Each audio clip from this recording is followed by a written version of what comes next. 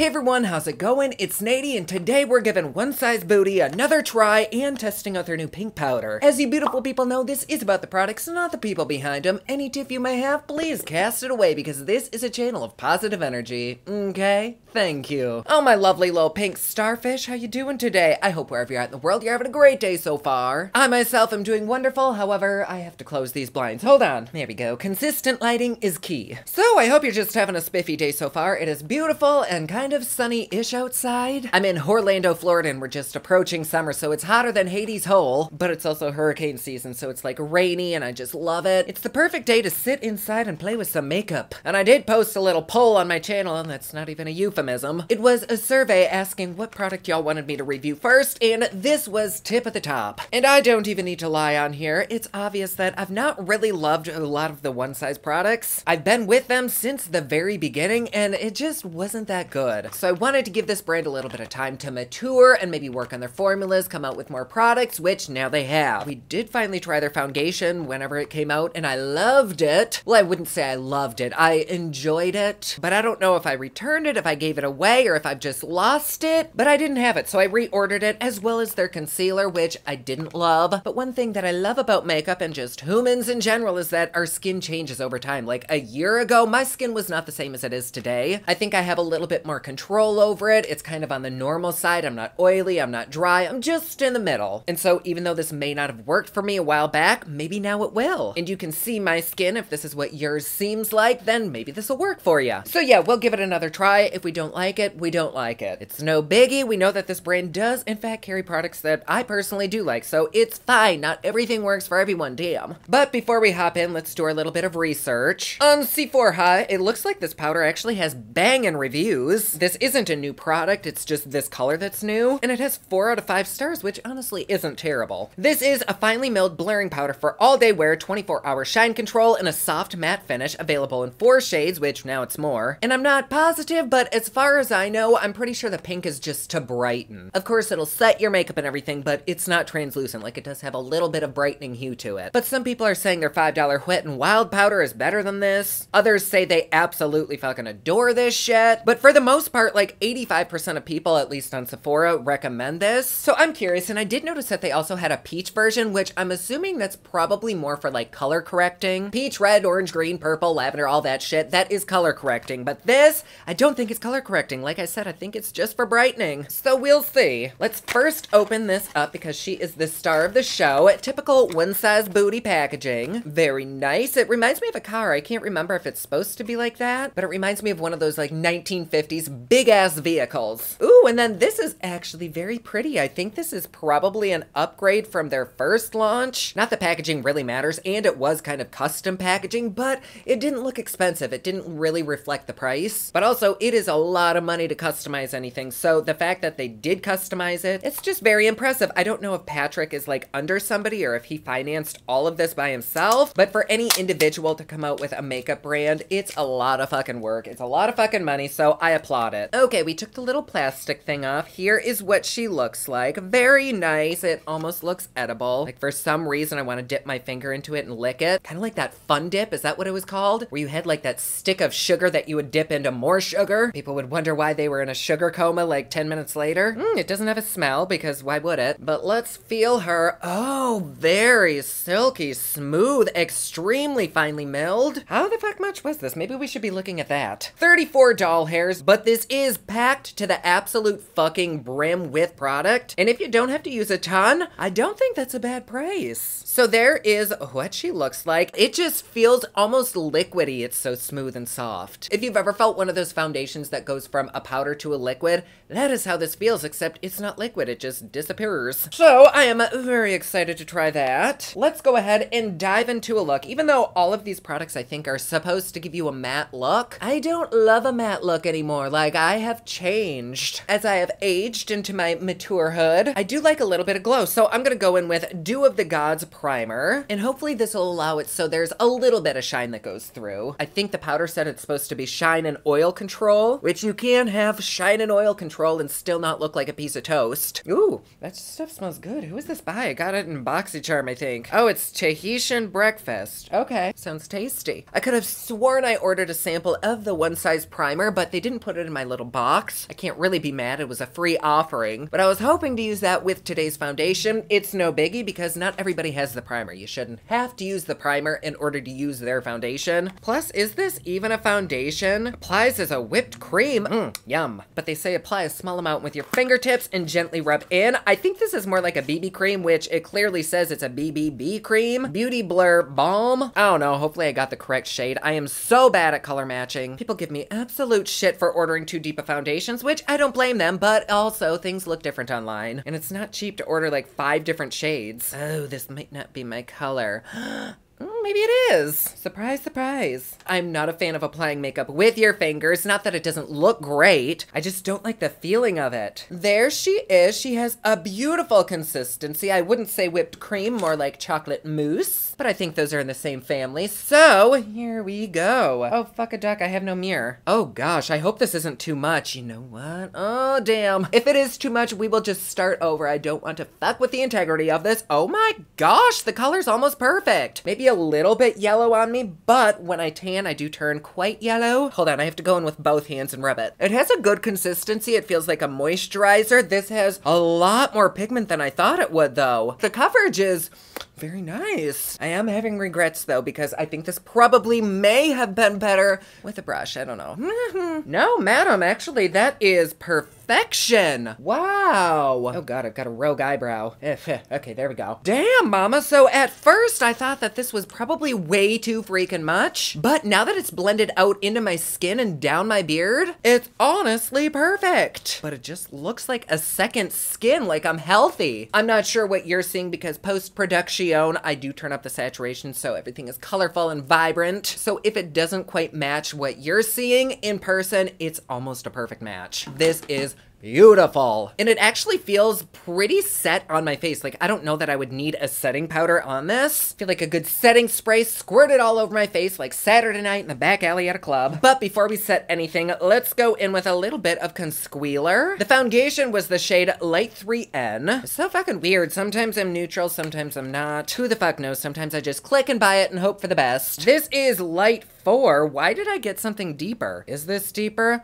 Oh, no, I think we might be okay. It definitely is quite yellow, though. I guess that makes sense because it's neutral. We'll start with a teeny tiny bit. Hopefully this isn't too much. I do have a bit of redness right here. And I know that looks like a lot, but it really isn't. It's just very lightly dabbed. I am on a diet. I will not have any kind of cake, especially on my face. But let's go ahead and tap this. So far, so good. It does look a little bit dry right on my forehead, right in this area. But let's see how it is under the eyes. We love a thick queen, which this formula definitely is. In fact, I think you could probably use it as an actual concealer, you know, like to cover up blemishes, instead of just a highlight under your eyes. I do think you might have to let it dry for a second before you spread it out. But that right there is fucking gorgeous. I didn't watch any of my reviews beforehand because I didn't want to go into this with any biased thoughts, but I can't remember why I didn't like this. If it looked dry, I don't know. That is beautiful. Knowing me though, I probably just applied way too freaking much and that's why it looked like ass. And this time, I think I applied probably the correct amount. I am all for growth and critiquing, and honey, I will be the first to call myself out. And I admit that a lot of times with reviews, I just went in with too much product because I was watching these influencers review it, and you know how those bitches are. They will fucking squirt foundation on their face like it's mustard onto a hot dog, and then what you see when it's blended out is beautiful, so it makes people think that you have to go in with that much. So yes, gone are my days of doing that. I don't mind when my natural freckles on my forehead come through and you can actually see your skin. You can still see a little bit of the sheen from my primer through this, so I am in love so far. And the concealer does seem pretty dried out. I'm just gonna tap it into place until we set it, but it doesn't feel heavy or cakey. It just feels very, very natural. Now let's take a bit of our powder. Oh shit, couldn't figure out why none was coming out. She has a little trap door. And for under the eyes only, I'm going to take this dense Hank and Henry brush. We don't need a ton of setting powder. I'm just gonna kind of load it into the brush, and I'm going to lightly tap that right there. Oh. Oh my. I'm not getting like super pink from this, which I appreciate. I don't need my under eyes to be like a gender reveal or anything, but my under eyes do look very soft and blurred. But really though, how are you supposed to get product out of this? Tap a little bit right there because I did put some concealer there. Bring it down to the eyes one last time, maybe on the nose. Fuck, we're gonna end up setting the entire face with this. But before we do, let's take a peeky poo at the under eyes. Do they look bright? Do they look nice? I gotta say, they look pretty damn decent. A little bit on the dry side, but of course we did just pack a powder under there, so fucking of course. It just looks like I have a powder under there. Like I need to set this with a spray to mount that. Do you see any creasiness under there? I don't look like crepe paper. It doesn't look like wadded up paper towel or anything. So I'm going to very lightly set the rest of my face with a big ass floofy brush. Oh God, how the hell do you open this? We'll lightly tap into there. Oh God, that's too much. Like a lot of their other products, I probably give the packaging maybe like a 2 out of 5. It looks pretty, but it's not the most user-friendly. Style over substance, baby. I thought it was a little bit warm before because she's a sweaty beast, and it was kind of creating a mask-like feeling, and I thought it was just my sweat coming through, but now that everything is set into place with this powder, this is just magical feeling. There is no sensation on my face whatsoever. Very comfortable. It's just so nice. Wow. What do you think, my little queens? Does it look good? Does it look gross? What are you seeing? Turn it all the way up to 4K or whatever the fuck we film in, so you can see all of my pores and nose hair. Yay. I really like this. So let's go ahead and set this into place. Cover up my coif before it curls. If your lap isn't wet after a good lap dance or using setting spray, then they have not done their jobs. Oh, come through, little Nikki Tutorials fan. Hi, baby. I am gonna make a whole video about my favorite products lately, but one of them is the Neutrogena Hydrating Setting Spray. This is fucking amazing. It's so damn cheap. It's just a good ass product if you want to glow but not look oily. Which, see this? We are glowy. I am under studio lights, so maybe I do look oily, but in real life, I promise, she looks like she just got fucked. Oh my, so bootimus. So here we are. It is the beginning of my day. I'm gonna wear this for several hours. I will admit I am like a little chihuahua. I just get tired so easily, but I will wear this for as long as possible. Let's take one last little looky. We have the under eye concealer, we have the powder, and we also have the foundation. All of it looks marvelous. This looks like my skin, but healthier. I am 10 out of 10 satisfied right now. I would give this a great Yelp review if it were a hotel. She is just doing her job in all the right ways. So my loves, I will see you in just a second at the end of the day. Hello, my loves. Okay, we're literally like 10 minutes into this video, but I'm noticing that my setting spray is breaking down this foundation. Not good. It's very shocking because I love the shit out of that bitch. So I did just take a little bit more of that powder and tap it underneath my eyes because we were creasing hella quickly. And I'm also taking whatever's left on this brush and tapping it right there. Pretty much everything else on my face is good. I did just want to let you know everything that's going on with this. And maybe it's just the setting spray. Maybe it's because I put a fucking gallon on my face. Who the hell knows? But after doing that, this looks beautiful again. So we will resume our little, what do we call this? Wear time. Damn. She needs some water and a salad. I can't think. Okay. See you in a little bit. All right, so I wanted to show you how this looks in natural lighting, not under the studio lights. And outside, it does look pretty good. I mean, we do have a little bit of texture going on, but I think that's just my skin. I do also see that there is quite a bit less coverage in natural lighting, so I'm not sure if there's a lot of flashback, but on my forehead, it doesn't really even look like I have anything on. I'm gonna go inside and see how this looks like in my bathroom. Bathroom vlog, hi. Okay, so the camera is honestly making this look a lot worse than it looks in person, although I don't have my glasses on, so maybe this is how it looks to other people. Like, look at, doesn't that look disgusting? Yet when I look in the mirror, I think I look okay. So quite truthfully, that is something to take into consideration, especially if you're a selfie queen, because this does not give me confidence. Like, I would not want my picture taken looking like this. Let me try it in different lighting. Hold on. Well, shit, out in the living room, this looks perfectly great. So maybe it does all just depend on the lighting. It's almost like with the studio lights, this was perfect. For filming, I think I would really, really like this, but for real life, I don't know. If you hear little nibbles, it's my cat eating. Mia, you little slut puppy. Hi, baby. Go ahead and eat. Yes, I must feast. Nom, nom, nom, nom, nom. It does kind of make sense that this does look good under studio lights because this is created by Patrick Starr, who is a YouTuber and often under studio lights. So I don't know if this was geared more towards that and not necessarily every day. But like, why would you offer a product that's just for that? That is an itty bitty little niche. I'm not sold. We'll see how it lasts throughout the day. And we are back. It is the end of my day. I did change clothes because I'm heading down to the gym to work out my little titties. But before I do that, I want to wipe this off, and I have very mixed feelings about all of these products. In some ways, I like what I have on, but in other ways I don't. For example, when I'm not under these studio lights, my face doesn't look as good as it does here. Of course, that's what my studio lights are for. However, it's kind of a drastic difference, like how we saw in the bathroom. That was not that cute. But then in soft filtered sunlight on a cloudy day, it did look good. So she's just a little bit inconsistent, if you know what I mean. I don't know if I just applied too much foundation and that's why little bits of my face look kind of dry. But is it terrible? No, I think you just have to probably go in a little bit more sparingly than I did, which I thought I was using a little bit, but I think I was probably using a lot. And here I was telling you how I don't want cake face. Hi friends, Future Nady here, testing out some Fenty products. I'm sure you've already seen the video. If not, you should definitely check it out. But I wanted to retry this powder with a foundation that I absolutely love, which is the, what the fuck is it? Patrick Ta. I love this little baby so damn much. And so I tried the powder with it, and it is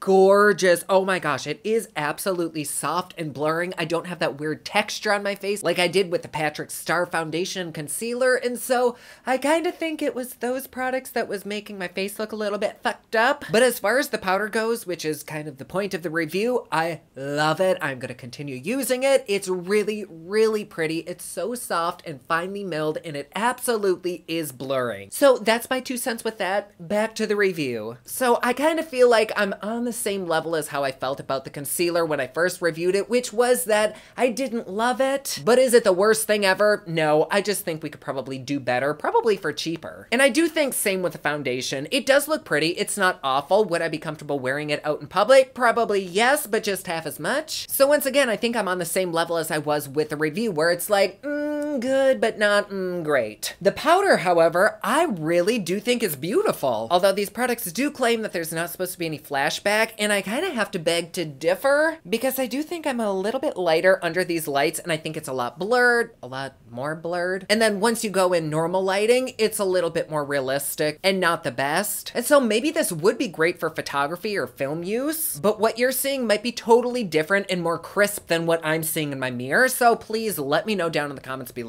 But coming from a cheap ass, I actually do think the powder is worth the price. I know they have several shades to choose from, so if you're not feeling the pinkety dinkety, I say get either translucent or a shade that matches you. I'm totally cool with this. I think it's beautiful. I'm gonna keep using it. I don't love the applicator, but really, who the fuck cares? So anyways, there we go, my loves. Thank you so much for being here. You know I love having your sexy, cute little butt. Oh, that didn't sound right.